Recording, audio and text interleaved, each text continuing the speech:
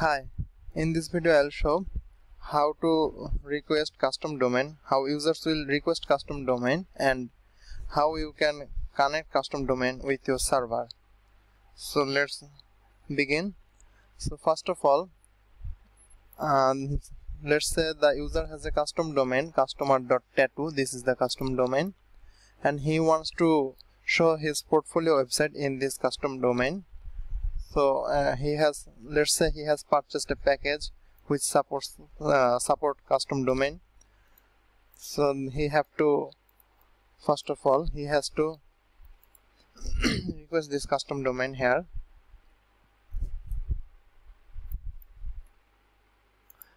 So the format will have to be customer.tattoo, the domain only. No HTTP, HTTPS, www is allowed. And basically if he does that, the system will detect the format is wrong and will throw a message. So he can request like that, it will always throw a error. So the user have to give the domain name only. So after that, if he sends the request, it will show an error again because he didn't added any CNAME record for this domain. The CNAME record is basically tell this domain to point to your website, which is profilo.xyz in my case. So this is the website. So his domain have to be pointed to your business domain, and for that he have to set CNAME record in his domain register panel from where he purchased this domain. If he has purchased from Namecheap, then he have to log into Namecheap and add CNAME record in his domain. So in this error message it is said that you haven't added the CNAME record yet in your domain, or if you had added the CNAME record, your DNS propagation time is not completed yet. So DNS propagation is the time which takes to set up the DNS all over the internet, which takes up to 72 hours, but basically it happens between a few hours. It doesn't take 72 hours. It's said here that if you hadn't added the CNAME record yet, then read before sending custom request section, which is this section, and this text can be given by admin. You can set up the text here. So by default we have added some text, and it is said there that you have to add CNAME record in your domain from your domain register panel, which is Namecheap or GoDaddy, whatever. And the CNAME record datas are given in the table below. This is the datas. These datas have to be added in your custom domain, in the user's custom domain, to add a CNAME record. And let me show how we can add CNAME records in the domain register. So I have purchased this domain from Namecheap account. So I am going to Namecheap provider. So I am going to add CNAME record from the Namecheap domain register panel. So first of all, log in to the domain register, and after logging to the Namecheap domain register, I have to go to the custom domain manage section, this domains manage section, and these have to be selected Namecheap basic DNS, and after that the user have to click on advanced DNS. So this is completely done by user. You don't have to do anything. This will be done by user,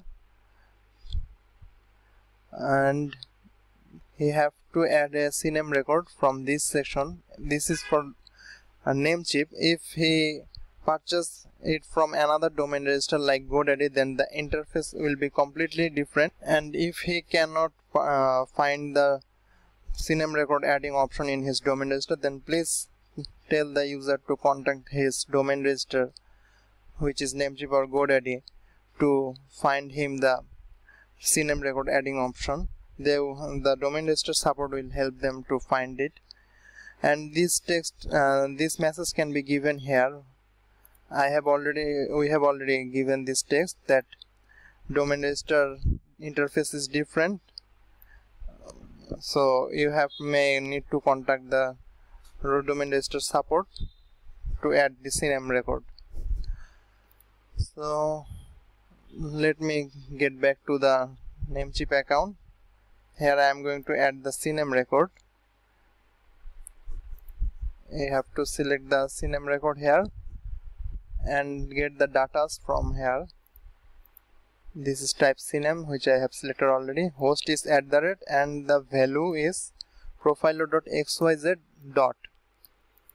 The user cannot miss this dot. This is very important. @ and click on save. So the CNAME record has been added. Now this custom domain, user's custom domain, will point to your business domain, which is in my case profiler.xyz. But if he goes to user dashboard and requests this domain,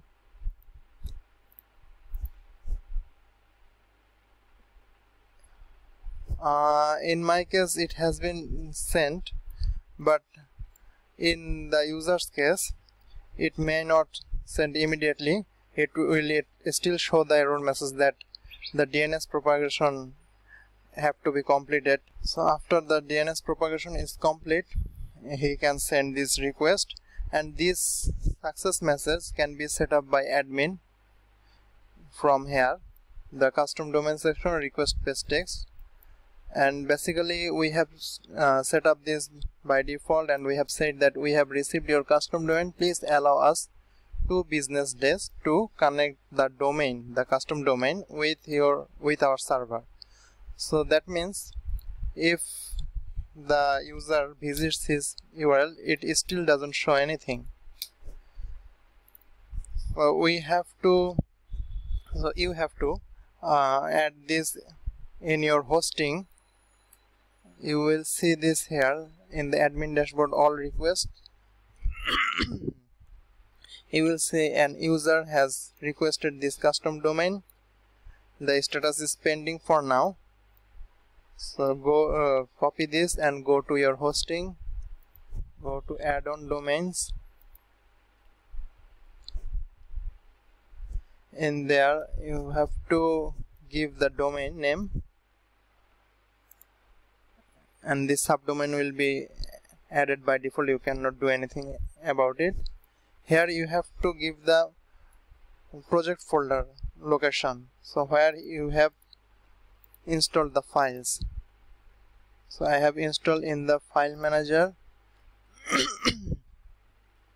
public HTML profiler.xyz. So the path is basically home/megasoft1/public HTML/profiler.xyz. So let me give the location home/megasoft1/public HTML/xyz. Now I will add this domain.